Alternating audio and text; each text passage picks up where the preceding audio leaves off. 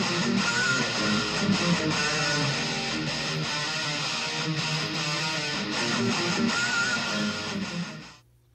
guys, it's Tom, Old Man Reefer. In today's video I'm going to show you how to use reef cement to put some dry live rock together to form a cradle for a Maxima clam I have. Here's the clam, and I've been having some trouble with the blue spotted goby and some astrea snails climbing on top and knocking it over. This is some eMarco rock I picked up at, I believe, I don't know, one of the vendors in Pennsylvania. And I just have it stacked here, you know.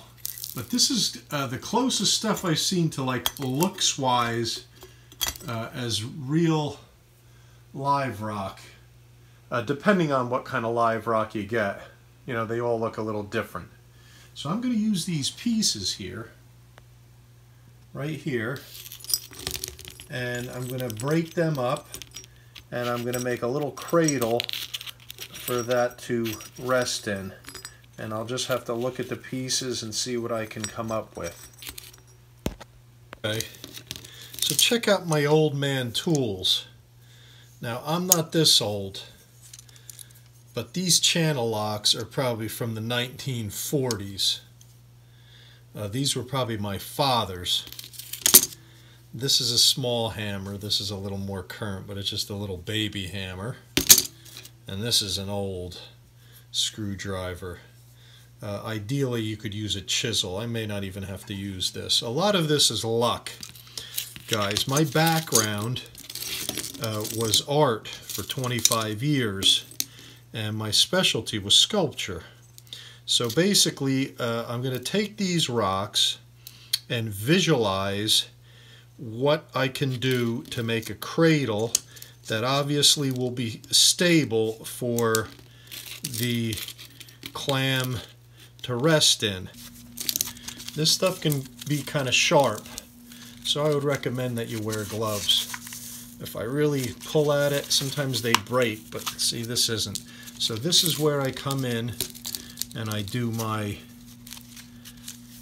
hammer. I'm going to try to keep this top piece here if I can.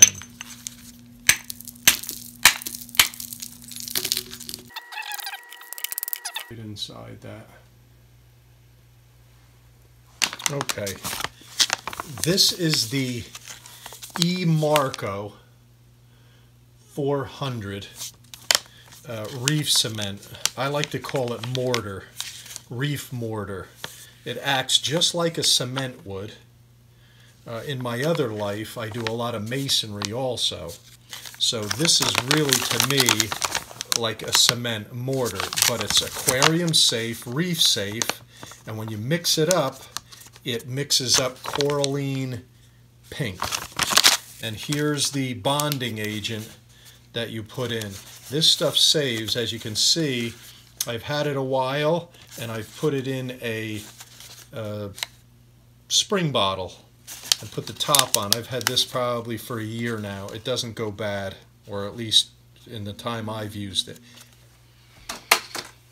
Alright, I'm in the studio. You don't really have to measure, but you want, if you've used cement before, you need rubber gloves for this.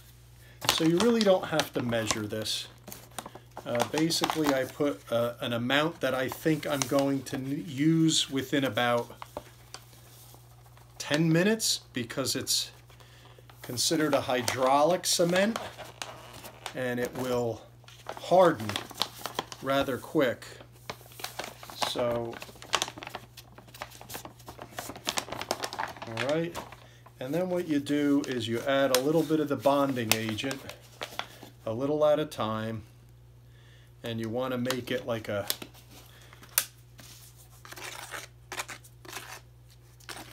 you want to mix it like it's a just like a cement, really. A little bit thicker than a cement. I don't know if you can see that, but I'll show it to you. I'm just mixing it around. When you buy it, it comes with a little mixing stick. But actually, with the gloves on, I'm going to go right in there with the gloves. Need a little bit more. And if you add too much of the bonding agent and it starts to get too watery, like mine looks like it's getting, you can always add a little bit more cement. See, so this is a little too, see, this is too soupy, as we say in the, so I'm going to add a little bit more. But this color will dry pink. It's what I used to cover those rocks in my Nano Reef. It dries a coralline pink. I'm going to add a little bit more. See if that'll dry it. Well, it's getting a little better now. Yeah.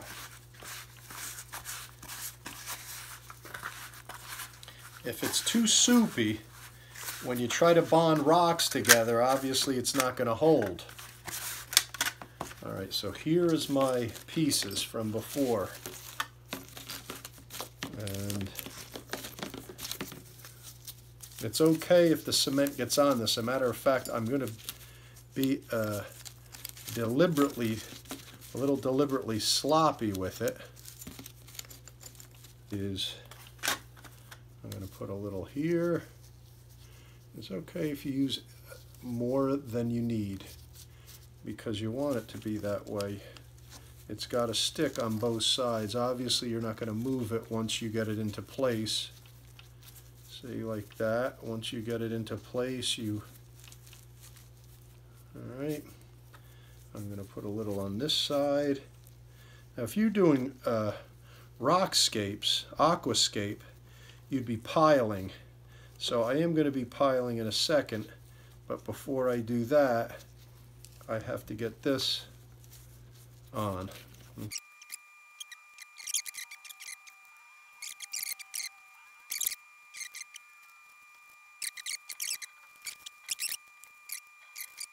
Once you get it, you don't want to mess with it too much.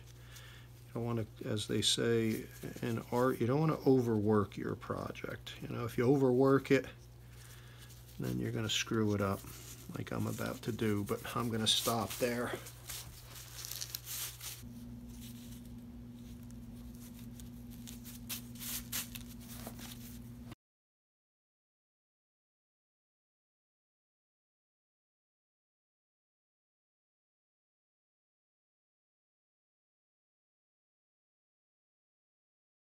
That's it for today, guys.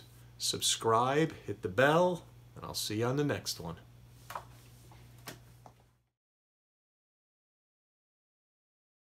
Today's video, I'm going to show you how to use